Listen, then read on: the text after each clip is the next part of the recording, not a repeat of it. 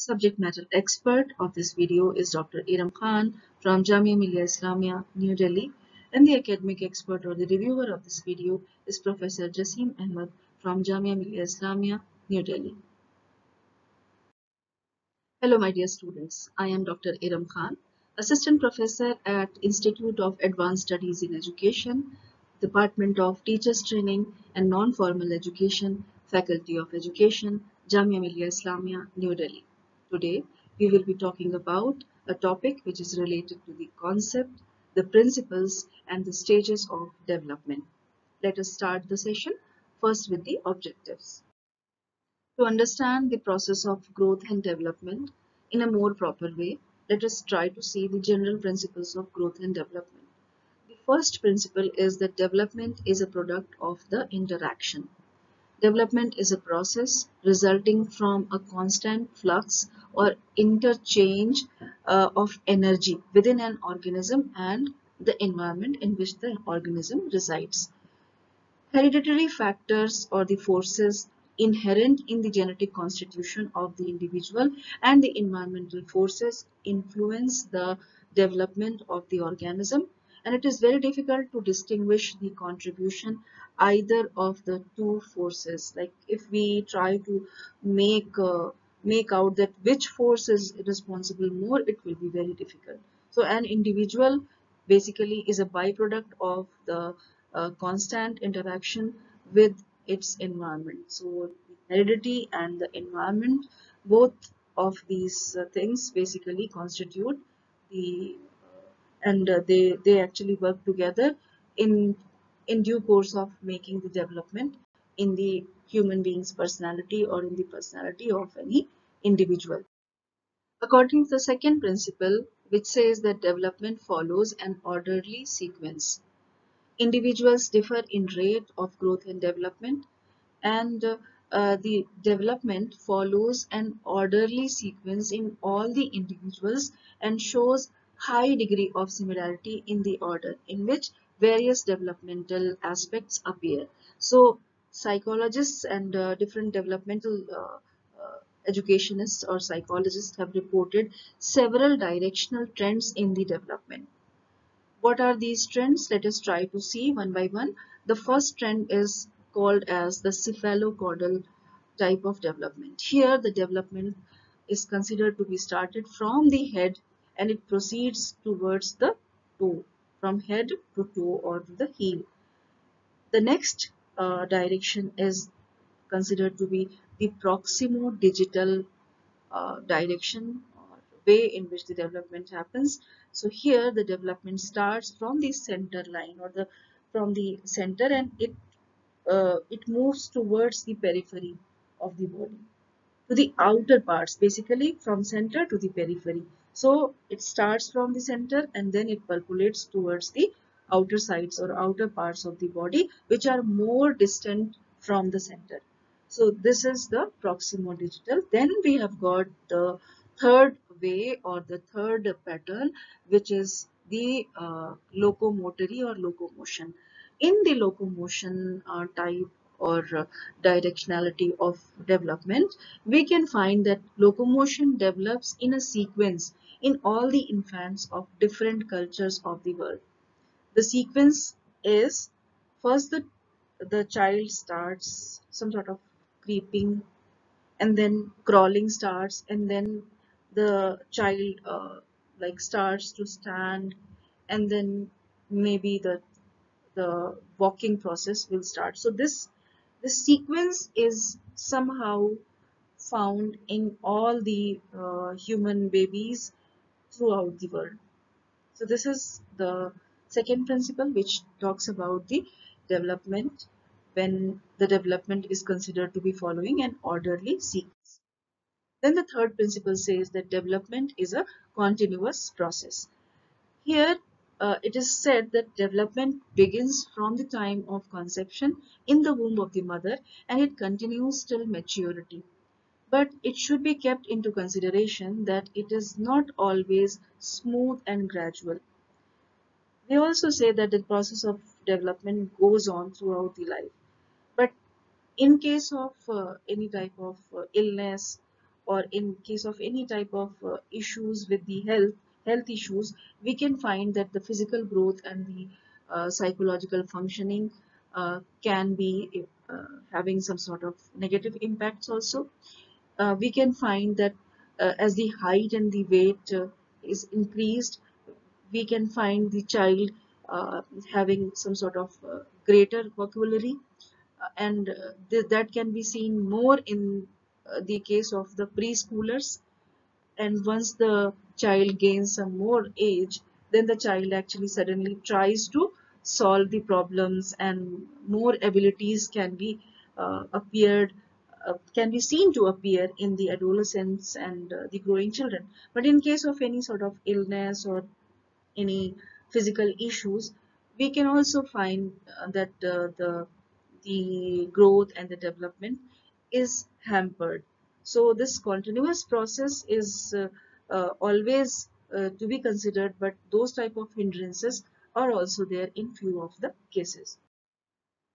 Then the next principle says that the process of growth and development is bilateral to unilateral. It has got a trend from bilateral to unilateral. So the newborn is essentially a symmetrical organism anatomically, physiologically, and functionally. This functional symmetry is revealed in the early motor development. The infants up to the age of around 2.5 years use both the hands with equal ease. The hand preference starts like using only the right hand for eating and for doing different tasks, or maybe the other hand, the left hand. This type of things, the hand preference and all, starts after the age of 2.5. Basically it is the outcome of the culture and the upbringing. So you can find many children using both the hands, and maybe if a child is using the left hand for eating, you can find many mothers and parents stopping him or her to do so and asking him or her to use the right hand. And these type of things actually can be seen depending on the cultural milieu. Then the next principle says that different aspects of development are interrelated. So different aspects of development are interrelated and interdependent. A child's early social behavior is interrelated with his or her physical development. If the child is somehow having any sort of handicapsy or disability, then the social behavior of this child is going to be found to be retarded in few of the cases. But there is also a possibility that the child is included and there is no any kind of retardation found in the disabled child. But in few of the cases we can find that the retardation is seen in many of the social behaviors. The motor development of walking has positive effect on the intellectual development of children. And in this way, we see that different types of developments are interdependent and they help each other. So if you are seeing a child who is not speaking, the words, the vocabulary is not coming out, you can see, even you can observe that maybe the other motor abilities are also not working properly. So if you try to improve the motor functionalities, automatically you can find improvement in the speaking ability of the child. The next is the development is an individualized process. All the individuals develop in their own way. Every individual is a unique entity. Each child has his or her own rate of physical, mental, emotional, and social development. If we observe the 6-year-old children, we can find great differences in their height, their weight, and their social and emotional, and also the readiness of their learning ability. Even at different ages, children have different rates of development. The rate of growth is very high in infancy, and then it slows down, and it continues throughout the life of this human being. The development actually goes on throughout the life, but growth, it may stop. It actually stops once the maturity is attained. So growth may occur by various fits and the starts, um, which mean that the rate of growth changes at different stages of the child's development. You can find a child growing, increase in height in a span of 1 year, that you like before 1 year, when once you have seen the child was not very long, but after 1 year, once you saw the child, you have seen that there was a substantial increase in the height of this child. So you can find different type of growth patterns in unique uh, capacities in different children. The next principle says that development is cumulative. Why this principle? Basically, development is a cumulative process, and certain changes impress the observer with their dynamic suddenness. But actually, these changes do not emerge all of a sudden. The child's first word, the first step, all are the results of the cumulative progress as the child has continuously been preparing for these functions. So these are not sudden changes or sudden activities. These are going on, like accumulating, and then all of a sudden you can find that first the child was babbling only and making all those noises, and then one day he speaks a proper word. So, or even in case of walking without without any problem, without asking for help. So these things actually are gradual. They are the child is working on all these abilities from a time, and then for some day you can find the activity happening in a very proper way, and you can say that it's a sudden change, but actually it is not sudden. So each change is the culmination of the prior growth and the experiences.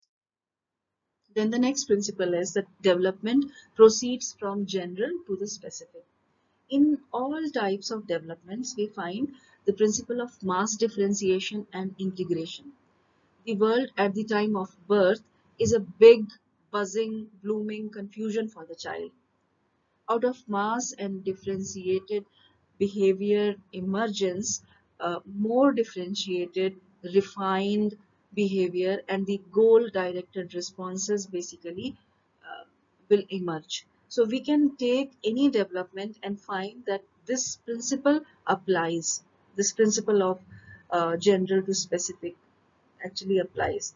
And if we take the example of language development of the child, we can say that this language development begins from the birth when the child cries as a mass response.